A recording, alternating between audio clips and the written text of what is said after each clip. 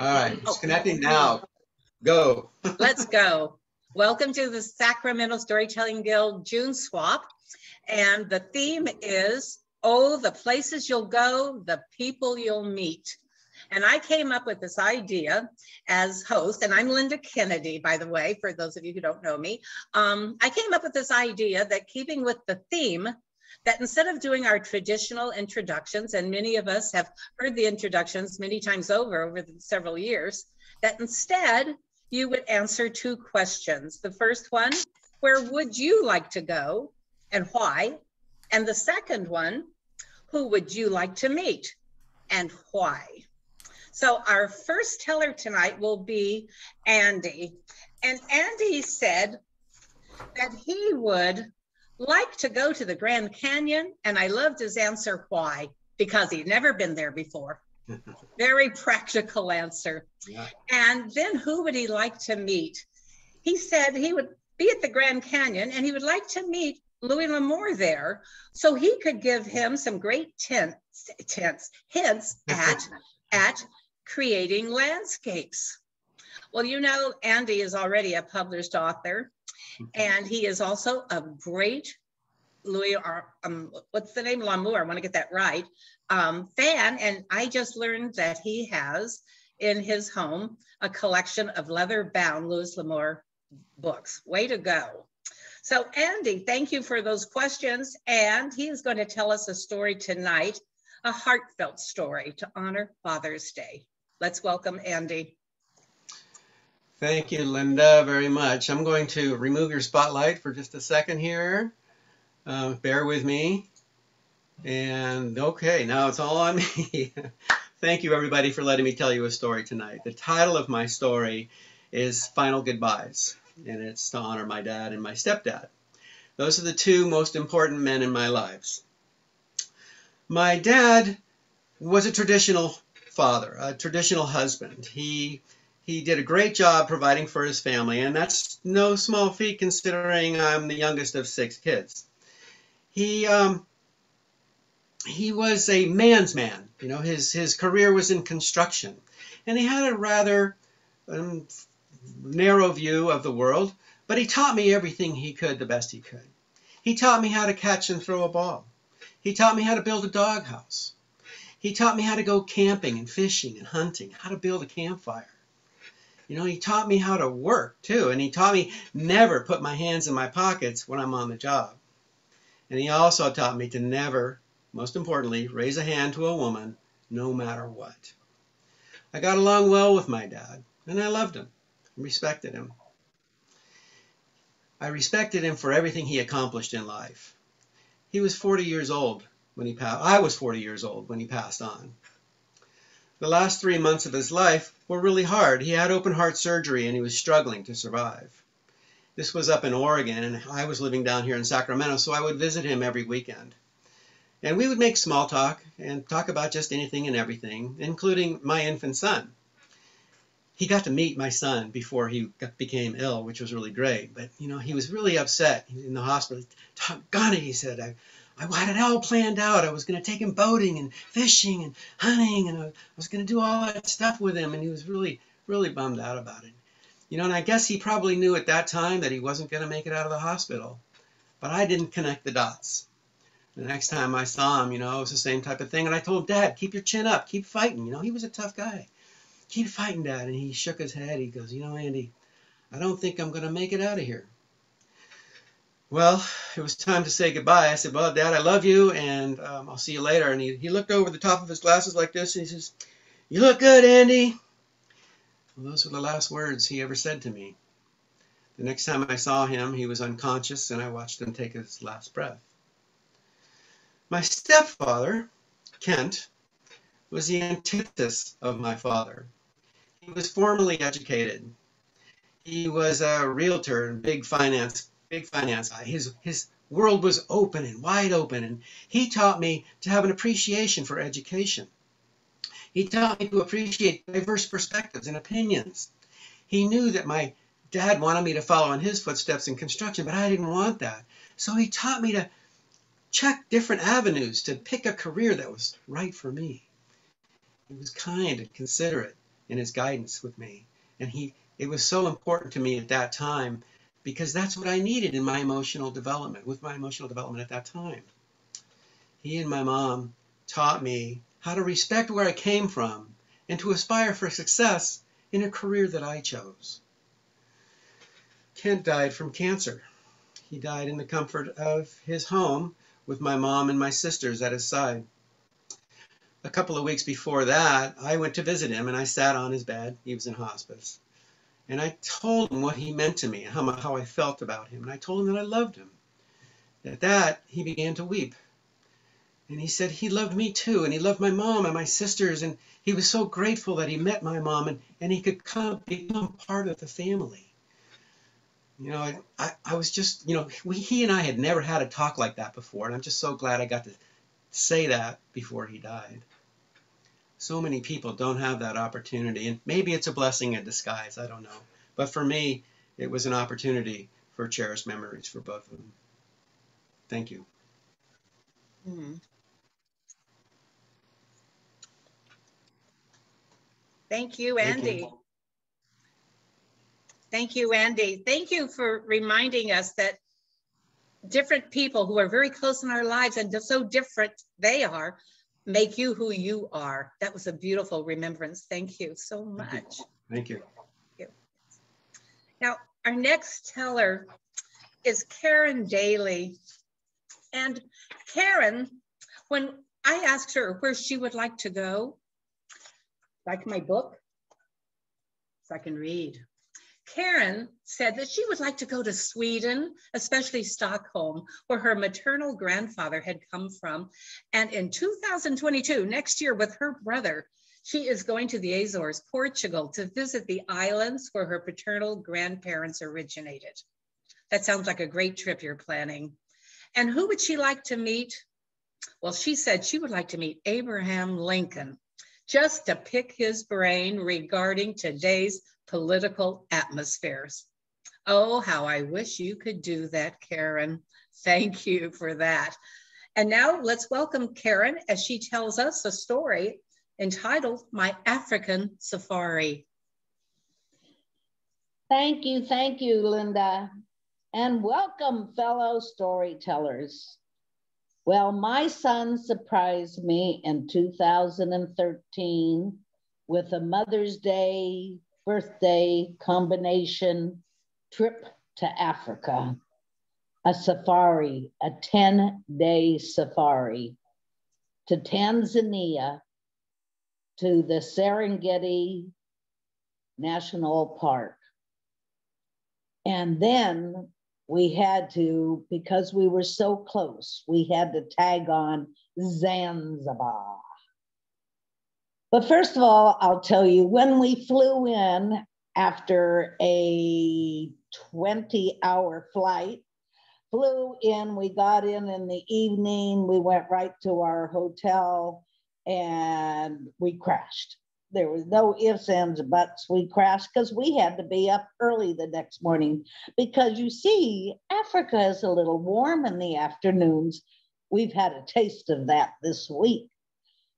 Anyway, you start off early because that's when all the animals are all up and all excited. So in we climb into this open air Jeep. It has no top, so you can stand up and look over things, and there's no windows on the side. So we jumped in the vehicle and off we took. Well, it didn't take us very long. We probably maybe got a mile down the road and everybody stopped. Why? Because as I looked next to me, I saw 4 legs. Didn't see the body, but I saw 4 legs.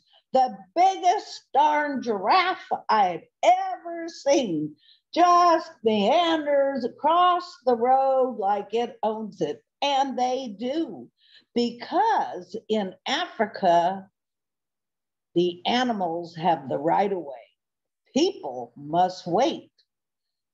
So we waited for this, about 6 of the, I'm sure this was the daddy of all, because as I said, we're sitting there and all I could see is his knees as they're crossing in front of us. And not too much further down the road, wait a minute, we've got to stop again. This time it's for a small herd of elephants. And it is true. The mamas and the babies do hold on their mama's tail as they're walking, meandering across the wilderness. And there they did cross the road, and we got to watch. Our guide thought it was probably the matriarch, her 3 older daughters, and the newest baby as they crossed the road. Of course, the whole thing is in that 10 days is to see the big 5. And the big 5 are the elephants, which we saw right away. The elephants, the lions, the panthers, the rhino, and the hippopotamus. Those are the big 5. So I already got one off the list, and we never even made it down into the park yet. So we're getting into the park and traveling around, and all of a sudden, off to the side, we saw this movement, saw this gazelle running, and guess what? A lioness was chasing it, took it down, and she dragged it almost right over to the road, right by our cars. We could literally see the lioness eating the food. It was so exciting. I mean, you see it on the travel logs, and you never think you'll see something like that in person. Then we're driving along, and he looks at this tree, and he says, "Oh, there's a panther up in that tree." And we said, "Well, there's a panther in that tree. It looks like a tree. We didn't see anything." And we have binoculars. Now, my son and I have binoculars. He just has his eyes. We said, "How do you know there's a panther in that tree?" And he said, "Look, do you see the legs of the wildebeest hanging down?" And put up our, wow, you're right. Those are 4 legs hanging down. He said, somewhere right in that area is the panther. They're the only cats that take their food up in the tree and eat in the air. How exciting. Of course, we didn't really see it. We saw the wildebeest and that, but we did have a chance because our guide knew these 2 trees in this area where the panther always goes. So we just came every morning, we'd come by until we finally got to see the panther. Now we've seen the elephant and the panther, and when you're driving in the Serengeti, what is very strange is you have this wilderness, flat area, arid area, and then all of a sudden you have these tree croppings that look like somebody came and just dropped 4 or 5 trees down in the middle of the wilderness. And that's where a lot of the animals live. And then you have rock outcroppings, and they truly are igneous rocks where the earth is opened and these big, huge granite rocks have just shot up out of the earth, and then it subsided back down again. And that's where the lion prides always are. We got to see the big daddy with 2 females and the cubs. I just couldn't believe it. So we were really getting, so then we took a boat trip, actually a canoe trip. And he told us, be careful of the hippos. I will look and let you know. But if we see a hippo, when I say back up, I mean back up. And he was not kidding. Hippos do not like to be bothered. But the thing is remember, they're under the water. So all of a sudden, we're out there rowing, and all of a sudden, he says, back up. And we're looking, and up came this hippo. I'm not kidding you, about 6 feet from our canoe, scared the bejesus out of my son and I as we were backing, because yes, the hippo was going to let us know we're in their territory. So we quickly got out of there. So the last one we haven't seen is the rhino. And oh boy, I mean, we're getting down towards the end of our trip and we haven't seen a rhino. And all of a sudden he stops the Jeep and he says, look over there. Now with our binoculars, with his camera at the highest zoom he can get, there we saw this blob with this horn. So we could say we actually saw a rhino, not very up close and personal, but we did see a rhino. But the best thing of the trip were the people. And every safari group has a tribe of people that they make contact with. So you actually get to meet personally. We got to meet the Maasai. And if you've seen any of the nature scenes, the Maasai are the tall ones that do that dance, you know, where they jump up and they have the jewelry that, well, they did a whole beautiful routine for us. And then they showed us their homes, their huts. I was so amazed of how frugal and yet how extensive their little huts are. They're very good at making space have dual purpose. So the table folds down and at night it folds up and that's where the kids sleep. The fire pit is over in the corner and all the things are all hung up on these mud walls. And in I would say in maybe a 6 by 10 foot space was a home for a family of 6. I was just so amazed. But the women there, they make money. The reason how they make money is selling jewelry. And of course, I got carried away. So first of all, I got my little, can you see my little zebra earrings? I love my little zebra earrings. And they made a whole bunch of necklaces like this. Now, of course, these jewels and stones are not from Africa, but what they do is they trade them, and they told us they do their trading in Zanzibar. So they take their jewelry in Zanzibar and then they get beads to make more jewelry. So that's how we really decided we really wanted to go to Zanzibar. So after having this wonderful trip, we're on our last day, and we've seen the cheetahs from a distance, but not really up close and personal. So we're in our last morning and we're out riding in the Jeep, and all of a sudden he stops. And here off to the side is a mother and 2 cubs walking out there in the wilderness.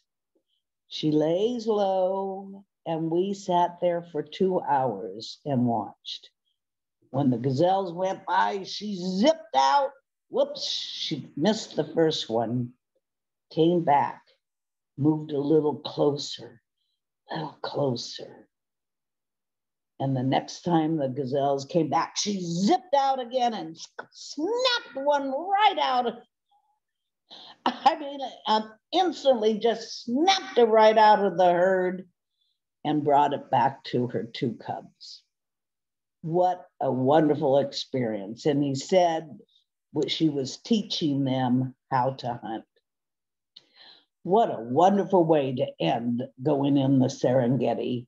So off we go that afternoon, fly over, quick little trip over to Zanzibar. Zanzibar, you have to go to the market. Remember I told you about the market? I bought a pair of sandals there. I wanted to show you the sandals.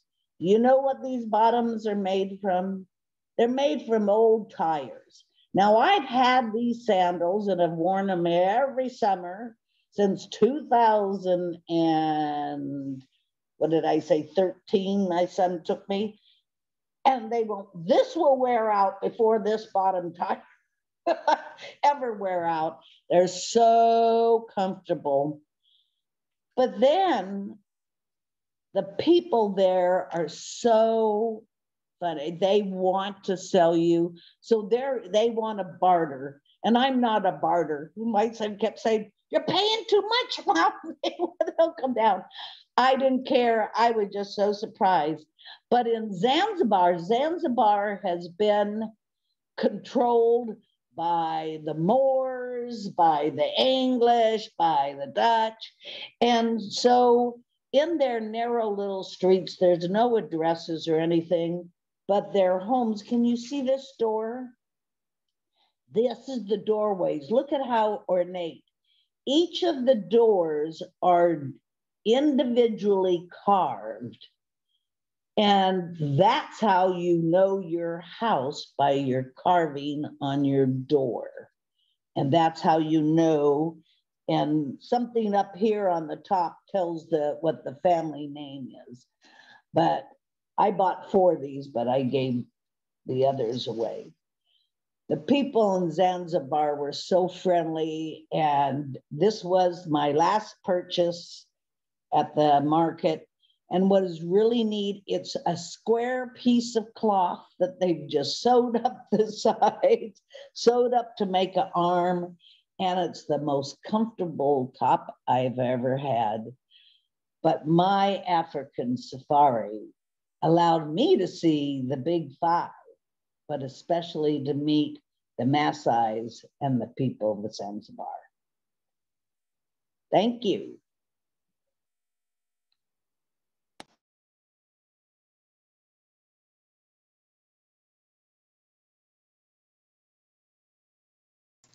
Linda, you're muted. There I am. Can you hear me now? I just wanted to tell Karen that I saw in the big 5, I heard the big 5 of the animals, geology, the plant life, the people, the economics, the bartering. It was a beautifully well-told story. So we really got a beautiful picture of everything you did. Thank you.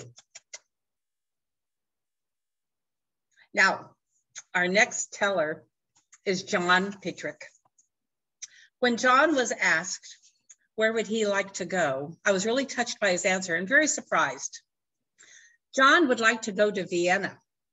During the years of 1910 to 1914, he's always been fascinated with the era immediately prior to World War I, when faith, science, and reason drove a narrative of inevitable human progress, only to see it shattered when the same skills were put to use to kill millions in World War I.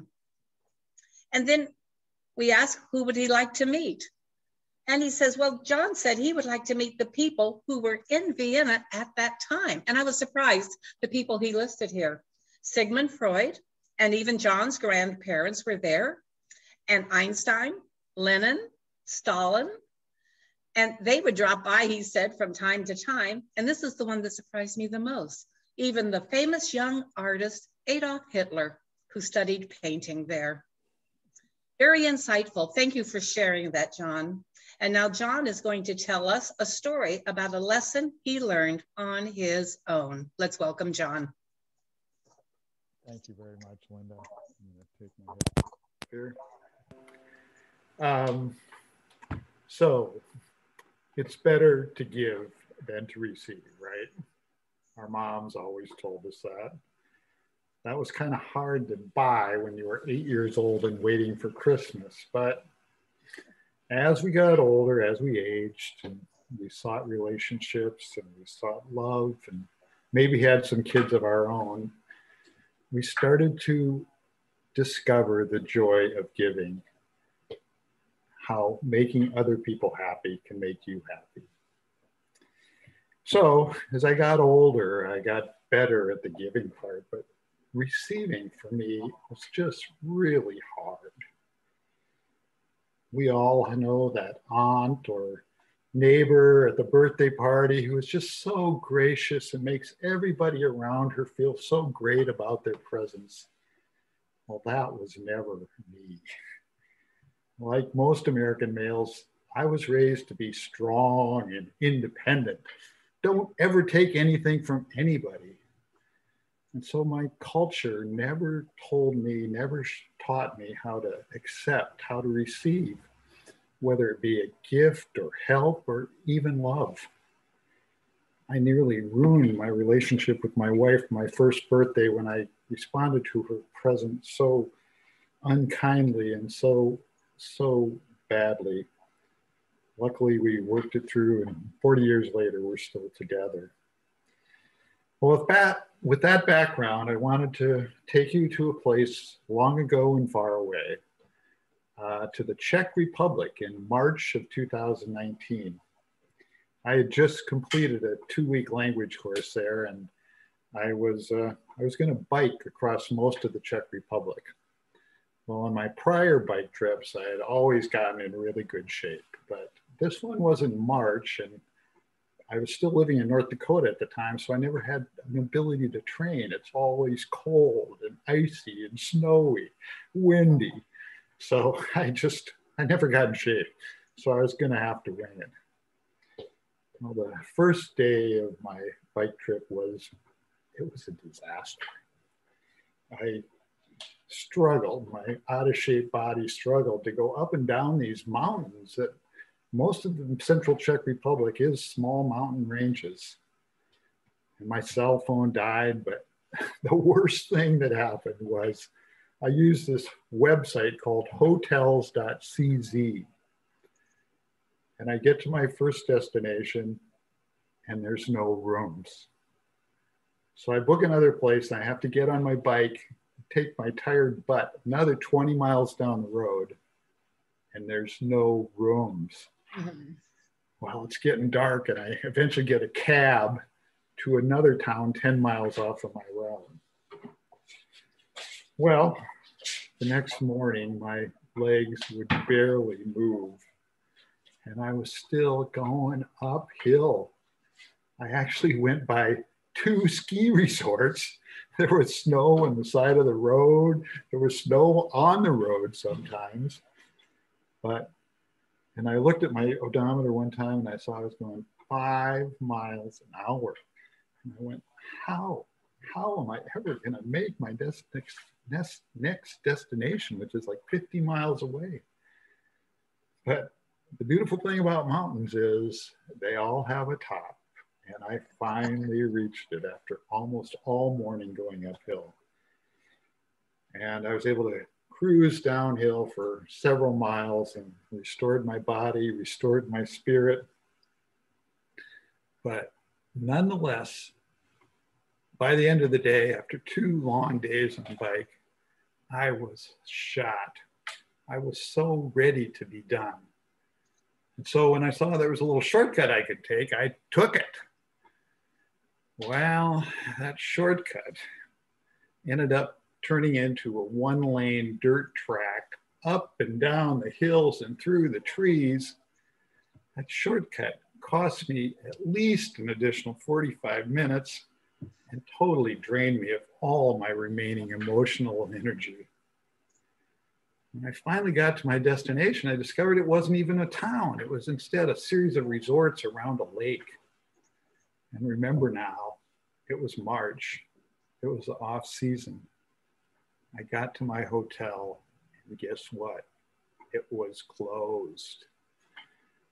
Well, I'd seen on the road signs for food back a few hundred yards. So I went back there and I got off the road and I went up a little street and lo and behold, this place that was serving food was actually a hotel. It had 5-story hotels, a big hotel. Well, I tried to open the door, and it was locked. And I looked at the sign, winter hours, 6 o'clock, and I looked at my clock, 6:02. I pounded on the door. I had to get in there. This guy, nice looking, handsome guy, about 50, graying, came to the door and looked at me. I must have looked as bad as I felt because he cautiously let me in. Well, he didn't speak any English, but we could kind of communicate in my broken Czech. And I told him I wanted a room. He said, the hotel's closed, just the restaurant's open.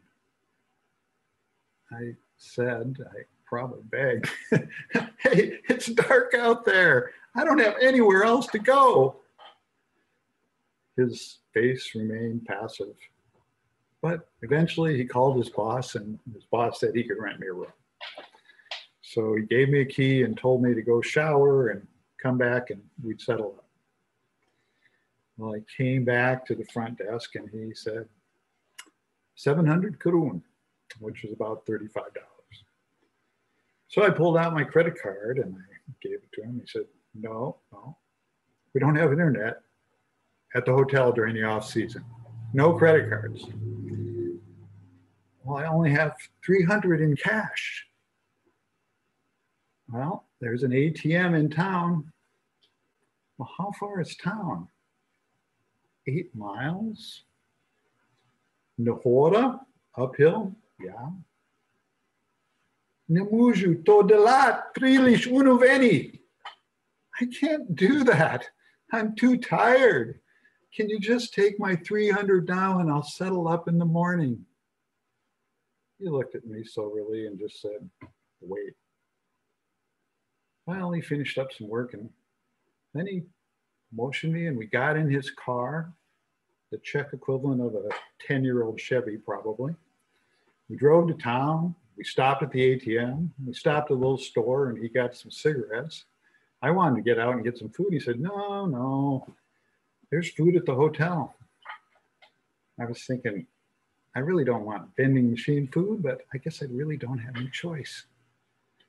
Well, I found out his name was Pavel.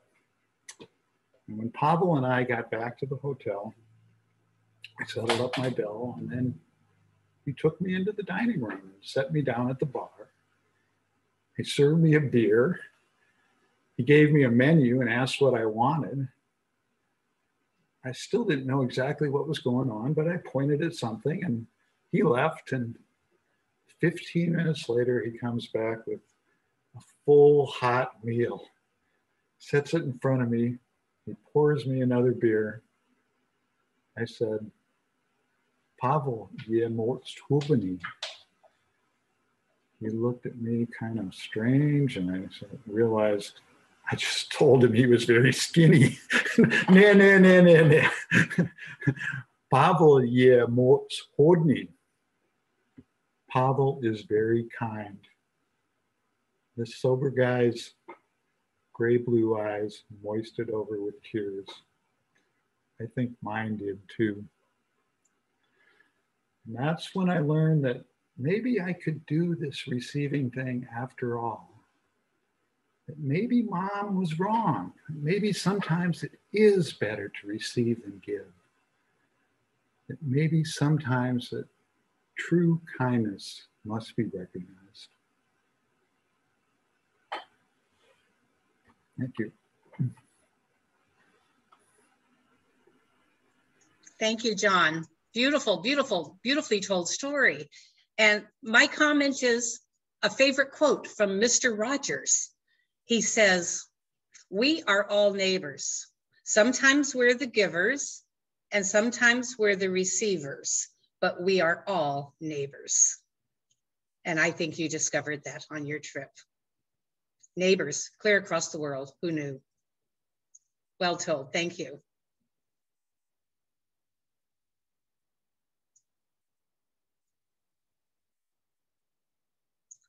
Okay, our next story is going to come from Joyce Ormond.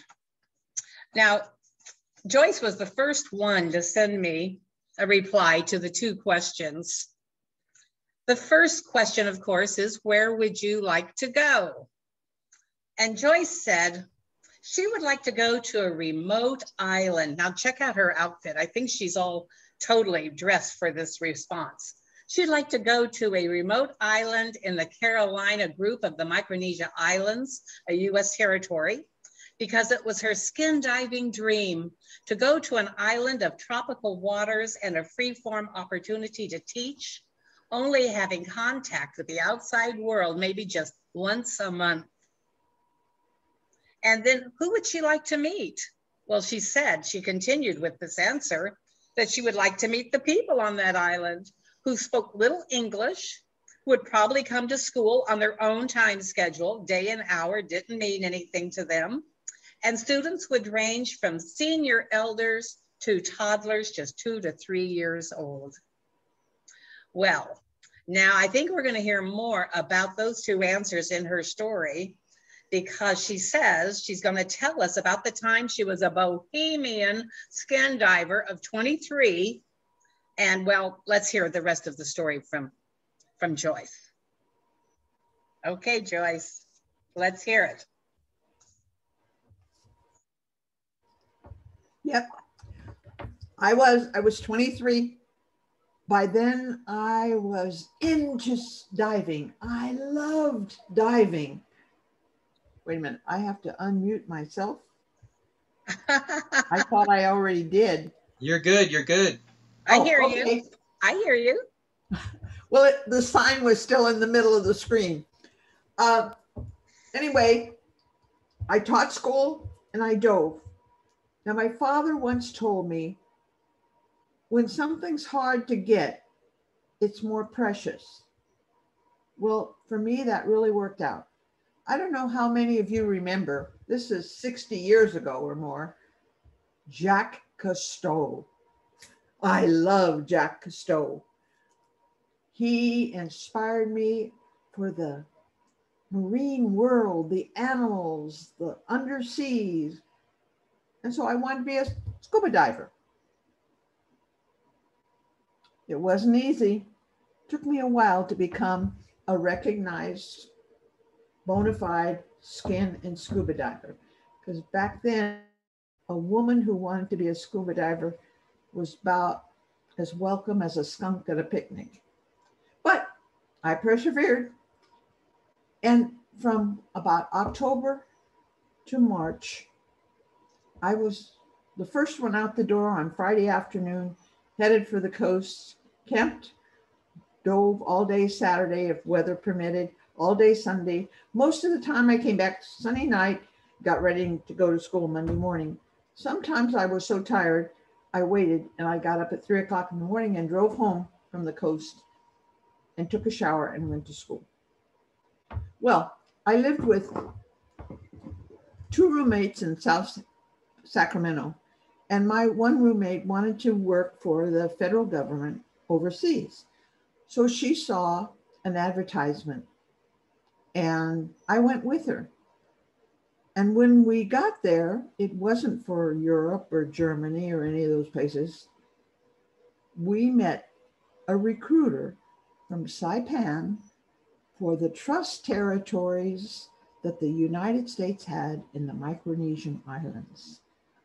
Well, he had me at his beautiful sand beaches and 200-foot visibility under.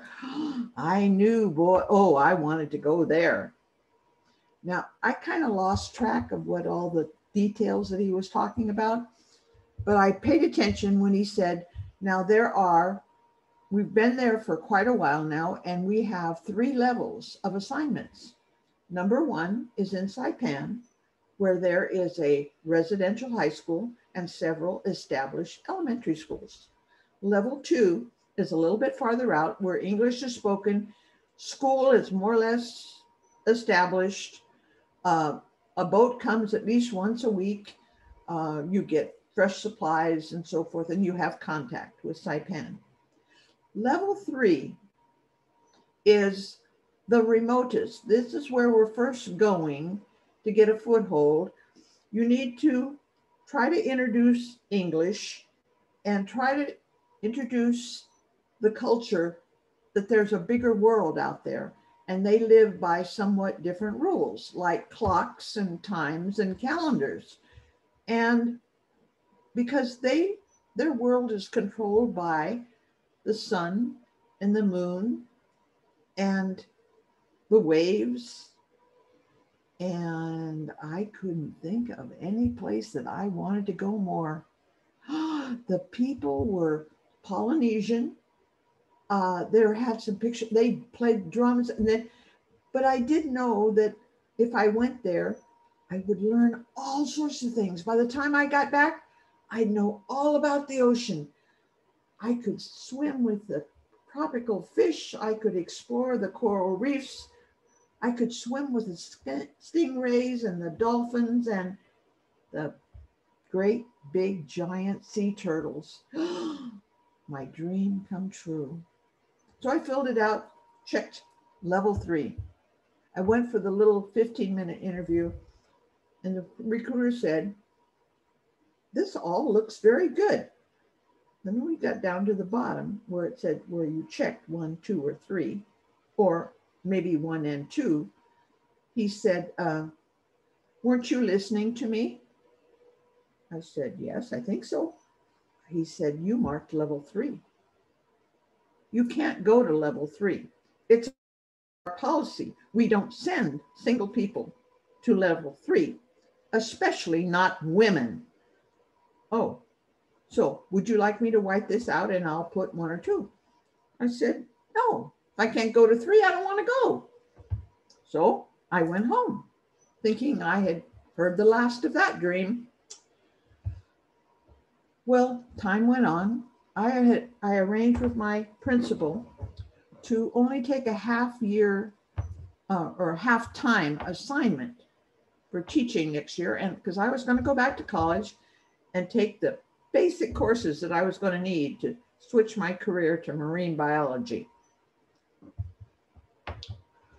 Well, along about April, maybe it was May, I got a letter from the director of the United States Trust Territory of Micronesia.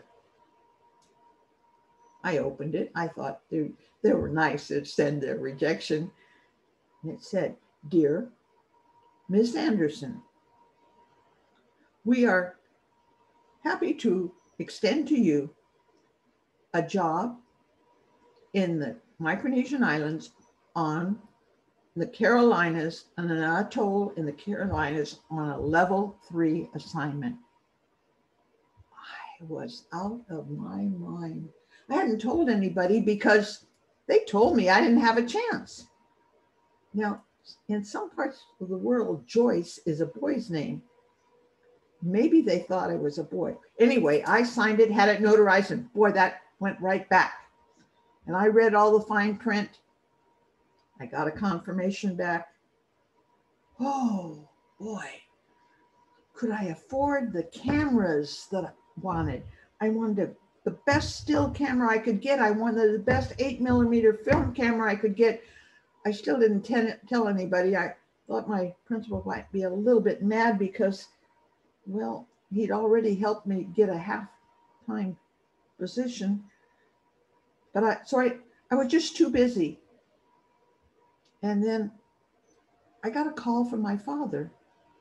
The family doctor wanted my father and me to come to the office. Well, I went. I knew my mother had been in the hospital, but it was nothing serious. We walked into the doctor's office and he said, Ken, Joyce, Winnie has a brain tumor and lung cancer. We're going to radiate the brain tumor to make her feel more comfortable because her face is going numb. We can't operate on the lung cancer. She has 3 to 6 months to live. I didn't even react. I was in such a shock. I didn't know what to do. And it was 60 years ago. The doctor said to my father, "Do you want me to inform Winnie of the diagnosis?" And my father said, "No." Another shock. We went out to the car and I was still numb. We hadn't come together. I was going back to my house and he was going back to our home. And he said, "Now, Joyce, you know what this means. This means that your mother can't go back to work when she gets better." I went home. I didn't cry until I got home. I cried. My roommates cried with me. One roommate who was an RN said, "Don't worry, Joyce, he'll come around. He'll be okay." And I couldn't quite bring myself. And then Marie said, "What are you going to do?" I said, "I don't know what to do." And she said, "No, I mean, what are you going to do about going to the Carolinas?" Oh, gave me the calendar. We looked at the calendar. July, middle of July through December. That was the window. I can't go. She said, "Well, what are you going to do? You already signed a contract." So I called and I told them my position. And I said, "I don't think it's fair. I'm just going to get there. I have to go in the middle of August. That's right when she's going to be the worst. I can't go." And he said, "We understand. We'll send you a release." And so they did. And I did take the next year partially off, but I never reapplied to go to the Micronesian Islands. And I've often wondered, oh, I would have loved to seen the people and everything, and my life would have changed. Maybe I wouldn't have come back in 2 years. Maybe I would still be there. What would have happened to me? I would be completely different. But you know, in researching this, Micronesia is different now. They have hotels, and from luxury down to huts on the beach. And I've made a promise to myself, I am going to try to get in shape, which means I have to learn to swim 5 miles. And I'm going to try, and I'm giving 2 years, and I'm going to go back and I'm going to visit where my life would have made a huge change 60 years ago. Thank you.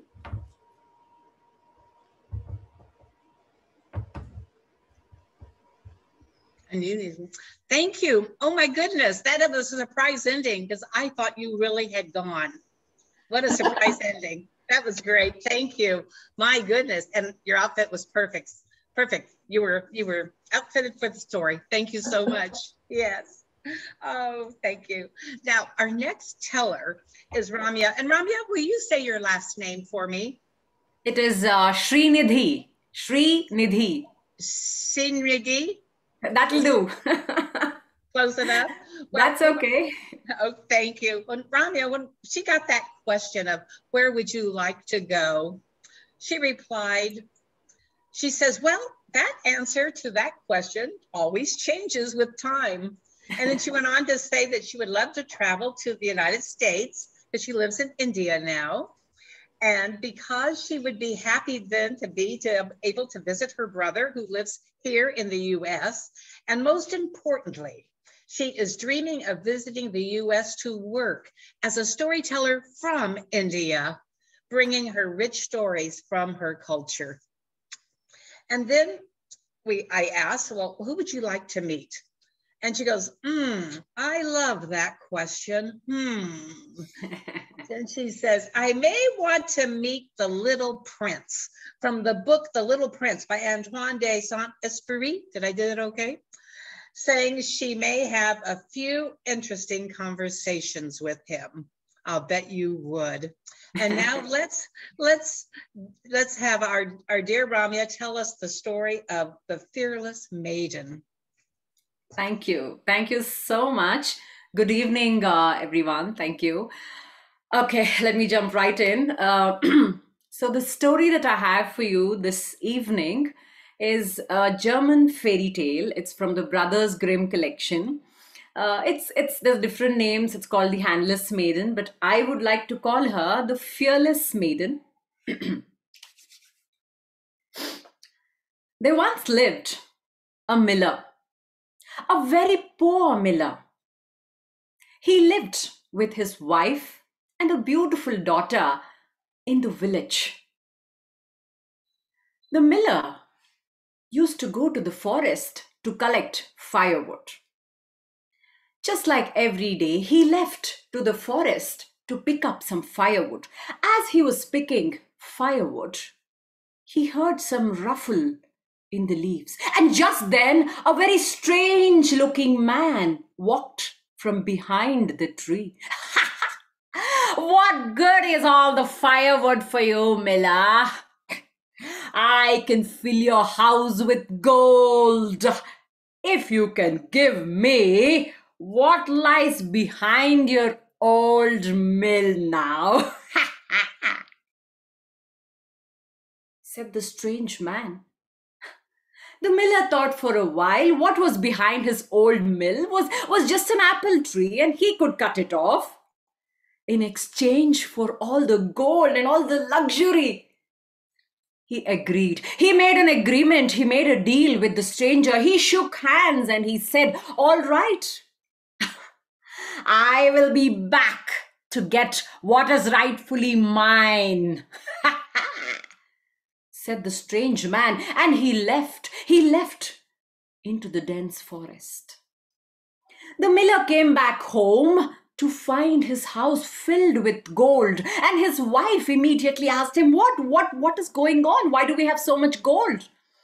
When she learnt what had happened in the forest, "You fool," she said. "What? The person that you have met is none other than the evil himself. And what was behind our old mill was none other than our own daughter. She was cleaning the shed behind the mill." The miller was shocked. His wife was scared. But there was so much gold in the house. A year passed. The strange man did not come. 2 years passed. 3 years had passed, and there was no sign of the strange man. Until one fatal morning, there was a knock at the door. The miller opened the door. "I am here to take what is rightfully mine. Send your daughter with me, miller," said the strange man.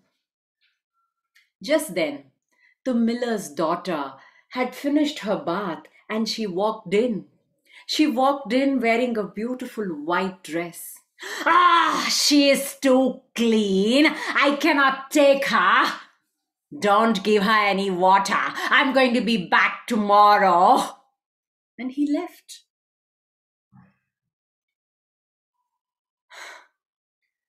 The girl she fell on her knees. She was shocked. She was shattered when she learned what was going on. She cried all night. She cried into her hands all night long. And the next day, when the strange man came back, her hands are too clean and I cannot touch her. "Cut off her hands, miller. Cut off both her hands. Otherwise, it'll be you whom I'm going to take." And he left. A promise is a promise, isn't it? A deal had to be kept. The young girl offered her hands to her father. The miller took an axe. His hands were trembling, and in a quick blow, he cut off both her hands. The girl stood there, watching her hands in a pool of blood. She cried. She cried into the stumps of her hands, not sure if it was because of the pain of her hands being cut or the pain of betrayal of trust. Well, the next day when the strange man came, the stumps of her hand was so clean that he could not touch her. And he had only 3 chances to take her. And he just left because he couldn't touch the maiden because she was too clean. Well, the mother went and hugged her, and the father said, "Don't worry, my darling. We have enough luxury, gold, and we're going to take care of you for the rest of your life." She did not want to stay there, even for a minute. She thanked her parents for what they had given her so far. She got her hands tied behind her back and she said, "The time has come for me to go. The time has come for me to take that journey myself. Let me see what destiny has in store for me, the places that I can go, and the people that I am destined to meet." And she left. She just left into the forest. She walked through the meandering paths of the forest, in the dense, dark forest. For long, she was now feeling hungry and thirsty, and without her own hands, she could not even feed herself. And soon, she was in front of a beautiful orchard, which was owned by the king of that land. There was juicy, succulent peaches hanging from those trees, and she was so hungry. She reached out with her mouth, and the tree bent down to allow her to feed herself with this juicy peach. As she quenched the hunger, the king was there, who confronted her. She looked into his eyes, and he looked into hers. She narrated her story, and the king fell in love with this beautiful maiden at that very spot, and he asked her if she would marry him. He even got silver hands replaced for her, and she went to the palace, and there was a beautiful wedding. Well, that is not the end of my story. The king had to go to a war, and within very little time, the young maiden, the young princess, gave birth to a baby boy. The queen mother sent a message to the king, who was in a faraway land, with a messenger that his wife had delivered a baby boy. The messenger, who was going through the forest, fell asleep, strangely fell asleep in the middle of the forest, and the message was changed. The evil was waiting for a chance, and this message was replaced. And what the king read said, "Your wife had given birth to a monster." Well, the king had sent a message back that, "Take care of my wife until I come back." But strangely, the messenger again fell asleep in the middle of the forest, and the message was exchanged again. And what the queen mother read said, "Kill my wife and my child."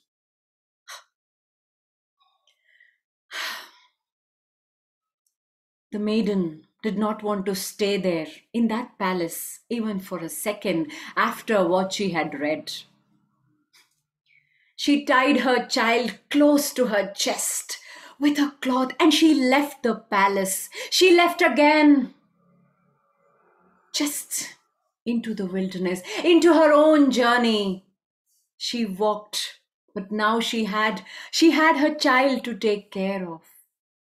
After a long journey, she came into what looked like a hut, and "Everyone lives here with joy and happiness" was written on that hut.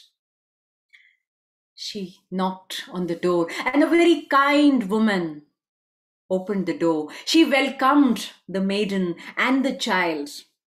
Well, as she was taking care, nursing her child, as she was seeing her son grow, maybe it was the power of motherhood. She healed and she regrew her own hands back again.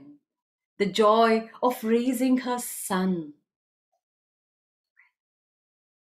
As for the king, who came back from war and was eagerly waiting to meet his wife, wondering what had happened, why she had delivered to a monster, and all that, the queen mother, who was really hurt by that message, shared it with the king. Well, he immediately knew it was the work of the evil, and he had to go. He had to leave the palace and go and look for his wife and his son. And he set out. For 7 years, the king wandered without food and water, looking for his wife and his son. He looked for them everywhere. And finally, he too came to a hut which said, everybody lives here with joy and happiness. He was tired. He was tired with his journey, and he just sat there at the door. The kind woman was none other than the fairy godmother herself. She recognized the king. She united the king with his wife and his son. He was shocked, joyed, rejoiced to see that his wife had regrown her hands. He was so delighted to see his son. They embraced and they wept for hours. The king took his wife and his son back to the palace, and another wedding was arranged between the king and his lovely maiden. And maybe it was celebrating the rebirth of the king, his wife, and his lovely son. Thank you. Thank you. Beautifully told. Rama, your stories are like tapestry to me. There's texture, there's voices, there's emotion, there's pacing, and altogether a beautiful piece. Thank you so much. Thank you. Thank you so much. I enjoyed sharing this story with all of you. Thank you so much. Okay, so now our next teller is Mark Berry. He calls me Lindarella. I like Mark. We're old friends.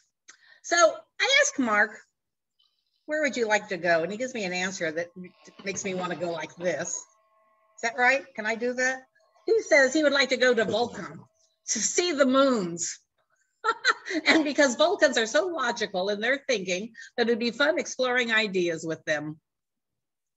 And then who would he like to meet? Well, Mark says he would like to meet Marcus Aurelius, the Roman philosopher and the last good emperor who was in the year 175, and to see if he is worthy of me being Mark, using his first name as his nickname. He loves his writings. And then Mark would say, well, while I'm also there meeting Marcus Aurelius, I'd like to meet his 12 children if he really had that many. And while I'm there, I may as well see his home. Okay, Mark, that is a great, whimsical and fun answer to the questions. And you are going to tell us a story now about a grandma in Idaho? The best grandma ever. Thank you, Lindarella, for that lovely introduction. Another place I'd like to go is back to Lewiston, Idaho. And another person I'd like to see is my beloved departed grandmother. Some of you have heard part of this story before, but I've put some more elements together to try and make this a story worth sharing with an audience. And if anybody has any tips for me, if you have any suggestions or constructive criticism, I would love to hear those. My grandmother visited us where my mother took my dad to live in San Francisco, California, of all places. both of my parents' kin, all of their families lived in this little town of Lewiston, Idaho, a town very much like where I live now, Auburn, California. It too lives on the confluence of two rivers. And the two towns, all my life, have had the same population, the same rate of growth, very similar. Well, when Grandma came to visit us one time, she got a sliver. And it was not just a little sliver. This thing was more than a toothpick size. I was about 8 years old, maybe first or second grade. And my grandmother and I had this very special relationship all my long 8-year-old life. We had been best friends. We could tease each other. We could laugh at each other. We didn't have to guard our words or weigh our thoughts with each other. We were just unconditional love, both ways. And so when she got this sliver, both of my parents offered to remove it, extract it from her finger. And she said, "No, I'll have Mark do it because I know Mark would never hurt me." Well, at 8 years old, trying to keep track of her finger and the sliver and the magnifying glass and the tweezers, I know my motor skills were not near what my parents would be, and I know I didn't do as fine a job as my parents would do. But because of this unconditional love relationship between my grandmother and I, she felt no pain. And I finally got the thing out of her finger. Fast forward to college. I went up to Lewiston, Idaho to attend college. I think it was my second year of college because all my kinfolk lived there, and I wanted to see, I don't know, maybe I want to stay in the Bay Area in California, or maybe I'd rather change my life and live the way all of my ancestors did. So I was there going to college and had a part-time job, and typical young college kid, just barely trying to keep it together, just barely trying to keep a car running and barely trying to make ends meet and all that wonderful stuff, and meeting new people and enjoying a new culture. Very different from San Francisco up in the farming community of northern Idaho. And by that time, my grandma had been put in a nursing home, and it was not a nice one. There was urine smell. It was not, they were 4 to a room. It was just not a nice place. Nothing I could do about that, but I could visit her. So every Saturday when I had a little time off of work and school, I would visit her. And I would say, "Ma," as I called her, I'd say, "Ma, let's go out.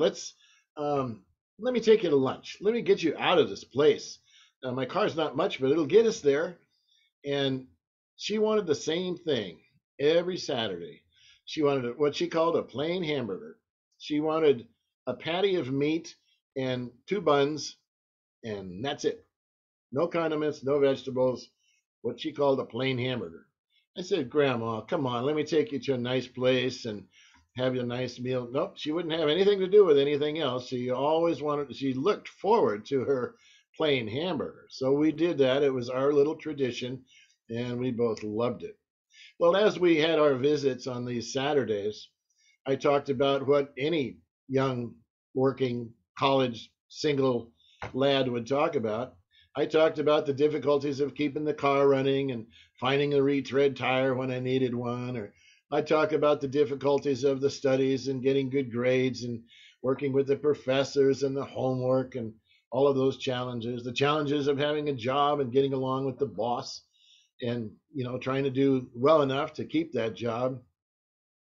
And the challenges of the opposite sex. When you're a young college age person, you do have some focus on that area, and I was not really good at it. I didn't have a wife or a steady girlfriend or anything like that. So I would talk to her about those trials and tribulations in the dating world as well. Now, Grandma had a fun little thing that she would do.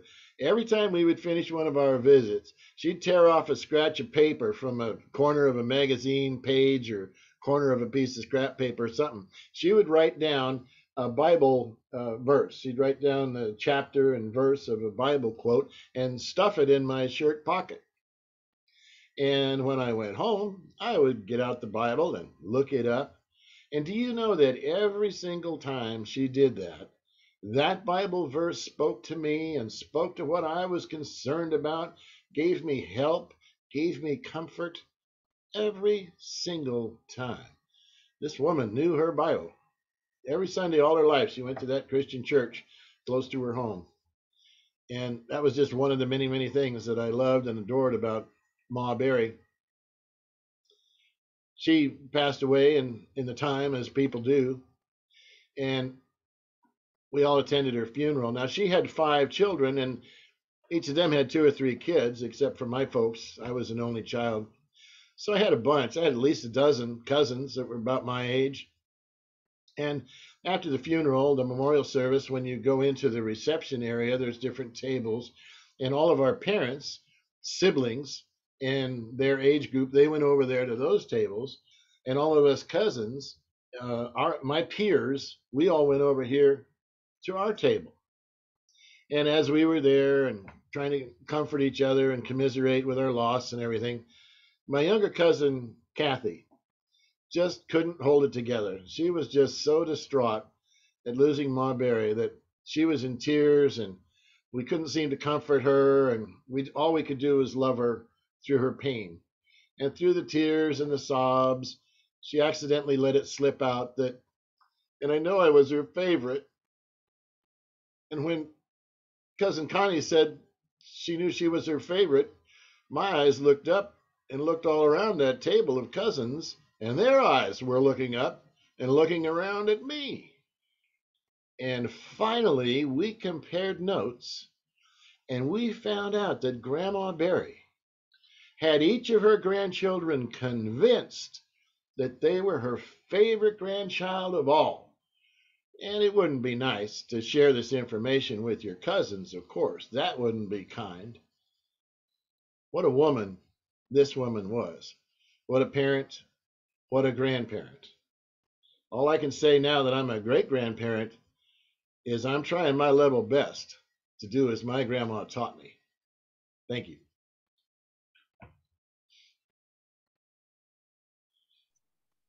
Thank you, Mark. That's a beautifully told story. Very, very heartfelt. And for those of us who are grandparents, we need to always remember that each one of those little grandkids are, each one's our favorite. Thank you Absolutely. For sharing that. Yeah. My grandkids are 27 and 32. I mean, 27 and 31. And yeah, I'm sure they think I'm their favorite too. Yeah. Or That's just about the age of mine. And they both know that they are my favorite. Yes. Well, finally, we're to our last teller, our featured teller for the evening, Denise McCormick. She hails from the Garden State of New Jersey. Denise is the president of the guild. I love the name of this guild, Patchwork, a storytelling guild. Very creative. She's also the state liaison in New Jersey to the National Storytelling Network. She's going to tell us more about herself after she tells her story. But first, I want to share her answers to the 2 questions. Denise, where would you like to go? She says she'd like to participate in a gathering of women doing something like washing at the river or shucking peas or stirring sap over a fire and talking and sharing. She'd like to hear their stories of their lives as they share them and talk about them and plan and help and laugh together the way that they used to do when people were closer together, living further apart, and not alienated by the rise of industrialism when word held more weight than contract. And so who would she like to meet? Well, she'd like to meet Leonardo da Vinci because he was so incredibly creative in all disciplines: art, architecture, mathematics, science, religion. He was a Renaissance man bridging the time and representing the medieval and Renaissance periods, but was limited in his pursuits due to his rank or politics of the time. Denise said she would be interested to hear his perspectives on humanity and its many folds. Well, help me welcome Denise. She's going to tell us a story, and then we'll have a few minutes for her to tell us about what's happening with Patchwork, a storytelling guild. Thank you. Welcome, Denise. Hi, thank you, everybody. I'm going to share with you. Hi, I've loved listening to all of your stories. I'm going to share with you a literary tale. It has been adapted by me and reworked somewhat, but it is a story that I fell in love with. It was written by Kate Chopin, who was considered a pre-feminist author because feminism had not yet started. And this story is called A Pair of Silk Stockings. Little Mrs. Summers one day found herself the unexpected owner of $15.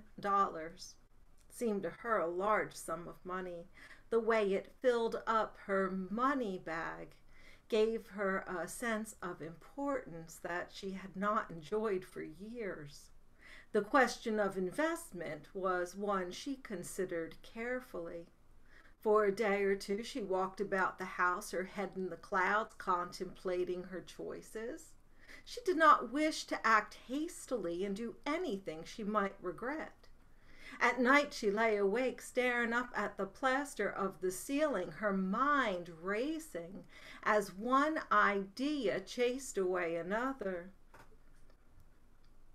Adding $1 or $2 more would have Janie's shoes last longer than they customarily did, and buying new cloth for new shirts for the boys.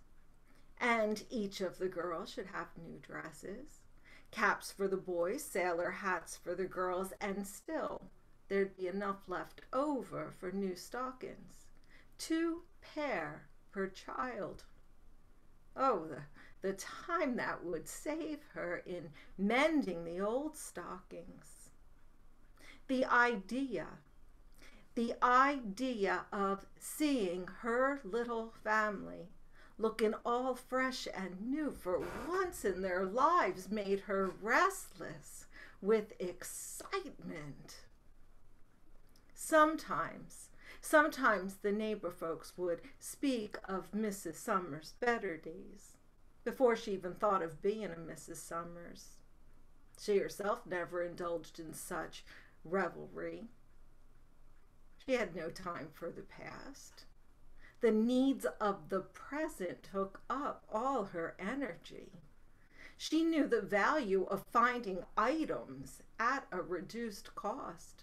She could stand in line for hours waiting, moving little by little to that necessary bargain.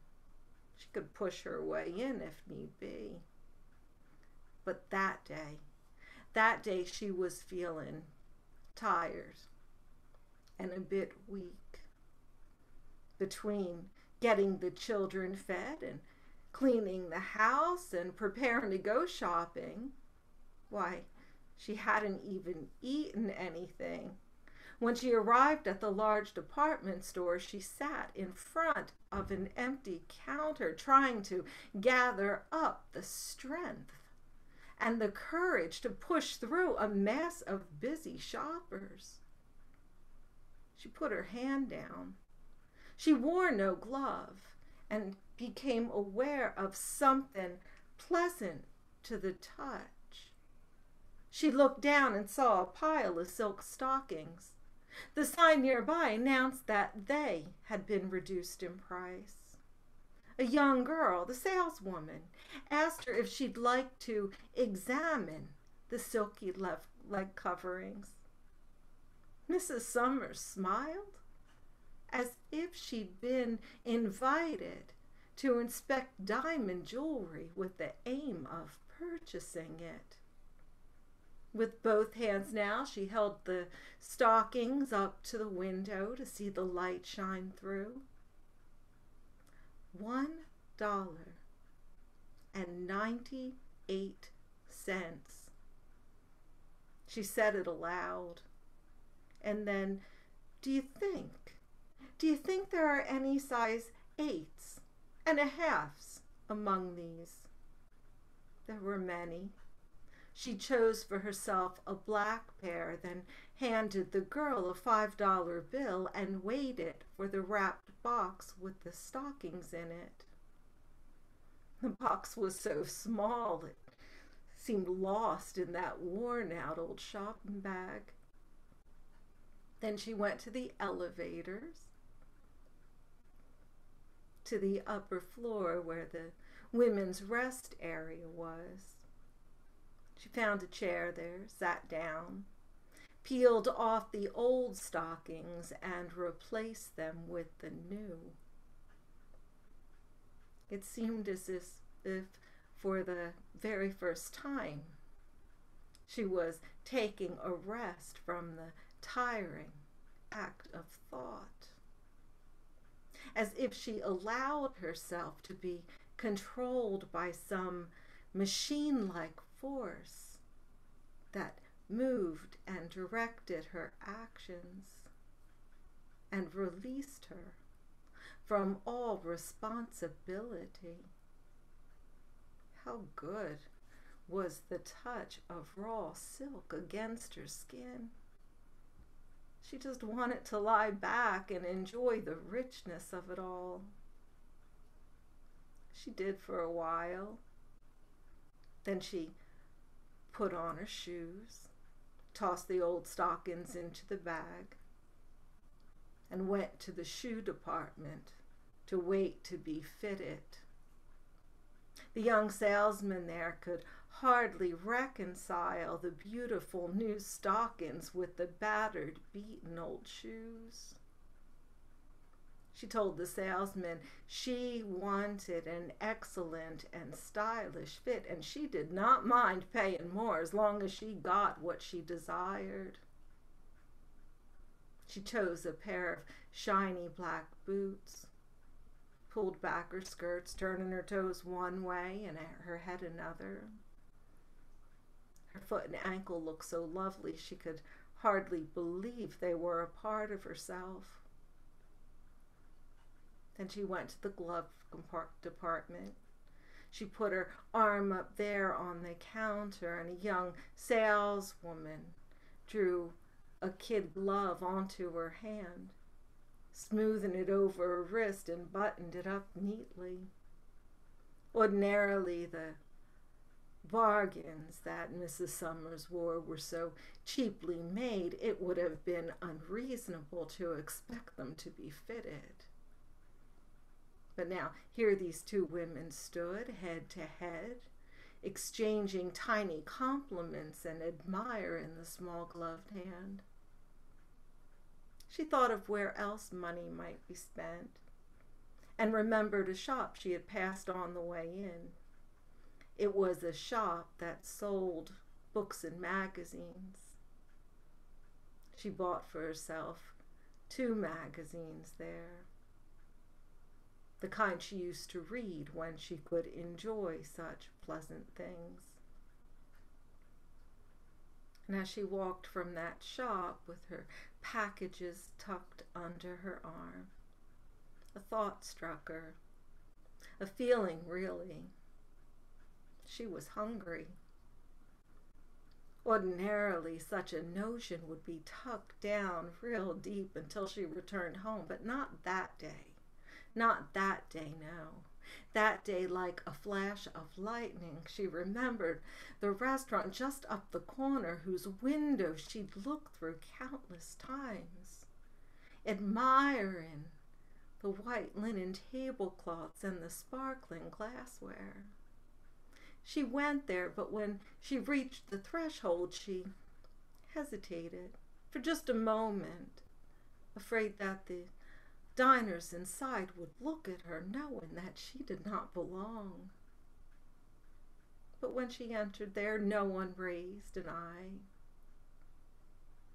and she was seated at a fine table by the window. The tablecloths were even whiter than she imagined, and the crystal glassware cast off prismatic rainbows that spilled over the table and splashed up onto the wall and onto the backs of the chairs of the other diners. And the waiter, oh, the waiter, he spoke to her as if she were a princess of royal blood. She ordered for herself 6 oysters, a chop, something sweet, creme brulee, a glass of wine, and a cup of coffee. And she savored each and every bite as she savored the words in her magazines. The next treat to present itself came in the form of a theater advertisement. She went there, crossing the streets, holding her skirts up as high as she dare. Her new stockings and boots and gloves did much for her appearance, and she carried herself straighter and taller, and with the satisfaction of knowing that she belonged with the well-dressed crowd. When she reached the theater, the sights, the sounds, the colors washed over her in one glorious sensation. There were women there who went to the theater just to show off their fashionable new attire.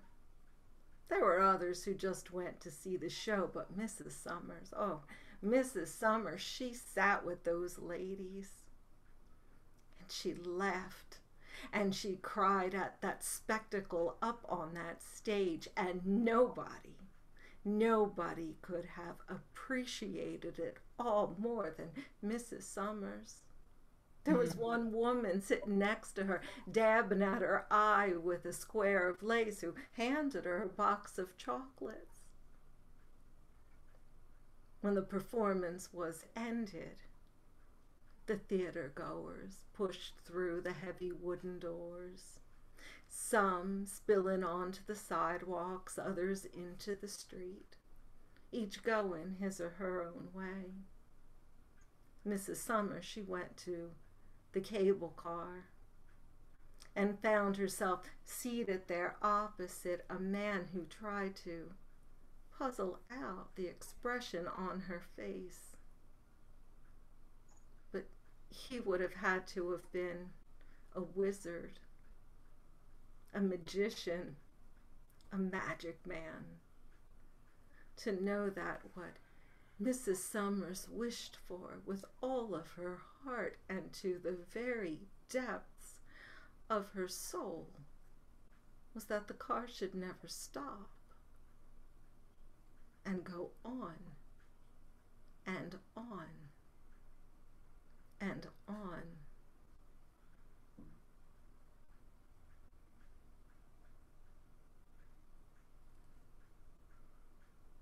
Oh boy. Done. Wow. I was lost somewhere because I didn't know if I was in a dream or just being in the presence of somebody who was in a dream herself. Beautifully told. I'd like to hear that again. Thank you. Thank you. Thank you. Really. Thank you for letting me dust it off a little bit. No, wonderful.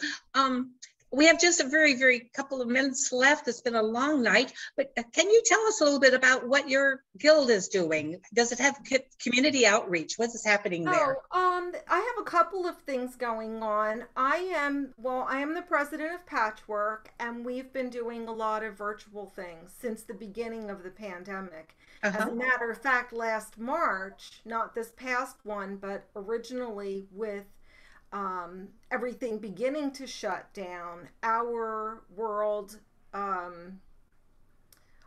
Storytelling Day was canceled at the library where we typically had it, and I bumped that onto Facebook. So we immediately went virtual last March, and we've been doing a lot of pre-recorded programs for celebrations, and we just did World Laughter Day. Although World Laughter Day was kind of a hybrid, it was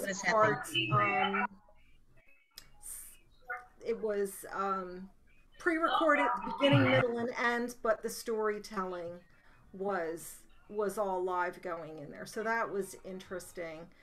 One of the other things that I've been doing since November is producing the children's storytelling series. Well, actually, now it's the family storytelling series for the Lehigh Valley Storytelling Guild. I'm on the board, and because I do video and other techie kind of things, I've been putting together those shows, and tomorrow is our season finale of the family series, which is going to feature each of the storytellers who have been showcased the last 6 months. So I'm just actually right now waiting for it to finish loading up so I can embed it where it needs to go. But you're all welcome to come to that, and I'd love it if you did. It's on the Lehigh Valley Storytelling Guild. Well, look, okay. And where I can't find you. Well, thank you very much. Andy, are we out of time? Oh no, we have time. Are we good? We can sit here and talk. I'm so impressed. I mean, you're just like incredibly busy with your storytelling and things. You do this all the time? You have some questions for Denise? Yes, I have a question, Denise. How can I tune in to your Zoom presentations? Is there a website? Okay. Can you email me things? Perhaps put it in the chat. Put it in the chat. And we can save the chat. I can also send them. One is, well, Patchwork is patchworkstorytelling.org. And Lehigh Valley is lvstorytelling. Oops, I think I spelt it wrong. Storytelling.org. And the latter is tomorrow. And I asked people to register for it, but I have it embedded right on the website because we like people to look around. Both guilds, Patchwork has a monthly story swap, which is very informal. I usually record it, and then if there are good stories that people want to keep, I'll splice up and give people their own story that they've done so that it can be posted, you know, on websites or wherever the case may be. And that is generally the fourth Thursday of the month. So our next story swap is at 7 p.m. on, I think, June 24th, which would be your 4 p.m. And you're welcome to come. I ask if people, when they're registering, which is to get the Zoom link for where to go, to let me know yes, no, or maybe about telling a story. I have never had a swap where everyone who wanted to tell didn't have the opportunity to do it. It just works out that way. We get like 30 who don't want to, 30% that are maybe, and 30% that are yeses, and it just works out, even if I put people on the spot sometimes. And once someone starts telling, then it makes everybody more relaxed to tell. And it's anything. It could be playing, a harp if you want to. I don't care. If you have something that is worthwhile to you, that you are generous enough to wish to share, then that's absolutely fine. Oh, sounds good. Sounds good. Yeah. Thank you. Try to say no reading. I've actually never had to say no reading, but I have had a couple of writers come just because they want to hear the words, how they sound aloud. So that's also something that's very nice. And they try not to look at what they're doing. But we all know that storytelling follows the writing process. It's in that part of brainstorming and revise. You don't get the finished version until it comes out of your mouth. I like that. And it's a surprise sometimes. Yeah. Never tell it the same way twice. Right. Yeah. Oh, that's wonderful. Yeah, we actually have grown, particularly Patchwork, since the pandemic. So I'm a member of the California Storytellers, and we've got members of California who are members of Patchwork now, so a little bit here and there, because this is how we meet. It's like right next door. That's fantastic. People from Australia and India and different parts of the world tune in too. Yeah, it's wonderful. It really, really is. So I appreciate being asked to do this. Well, we're so glad that you got to do it for us. Our next swap is on July 24th, and we are going to try to do it live, but we're also going to have Zoom at the same time. So we'll have people. Ramil, you'll be able to come from India, and you'll be able to come, Denise, from New Jersey if you want to. And you're having in person? We're going to do it in person on July 24th. Yeah, well, I believe so. We still have to vote on it, but I'm pretty sure we're going to. We'll vote at the end of the month. But we're also doing virtual Zoom, right? But we're also doing virtual. Yes, we'll have it Zoom as well. That's wonderful. I hope to join you again, and I'd love to tell with you again. This has been that'd be awesome. We'd love to have you come back. Fabulous. Thank you. Oh gosh, I was just going to say something. I don't know what it was. I hate when that happens. That was me all the time. I enjoyed all of your stories. I'm surprised how many personal stories were told. And I think I mentioned, I try not to go on chat because I can't listen and talk and type at the same time. But your stories all were inspiring and had me recall to mind my own experiences. So your stories did exactly what it is that good stories are supposed to do. Absolutely. Yeah, and yours was amazing. It was great. I really, you had me. I was paying attention the whole time. So as you should. Yeah. Well, very good. Yeah. Andy, do we have a host next month or a theme? Andy I don't have a theme yet. I'm the host. Okay. Yeah, we don't have a theme yet because I kind of wanted to wait till our board meeting to make sure we were going to do it. And our board meeting got delayed this month, so we're having it next week. And then we'll send out a notice about what the theme is and a call for tellers as well. Okay. And I'd like to thank everybody. Today was my first time to be a host, MC person. And wonderful job. I just appreciate everybody showing up on time, and thank you for making it easy for me. Thank you. Does everyone know Linda just had her birthday? Yeah. I did just have a birthday, the big 8-0. Congratulations. That's great. I had 10 years to learn how to behave like a septuagenarian and didn't make it. So don't have any great hopes for the octogenarian behavior. It ain't gonna happen. You can just start looking forward to the nonagenarian then. There you go, me too. Boy, I can relate. I'm a septuagenarian and a bachelor. So I keep saying, bear with me, people. I'm trying to do this without adult supervision.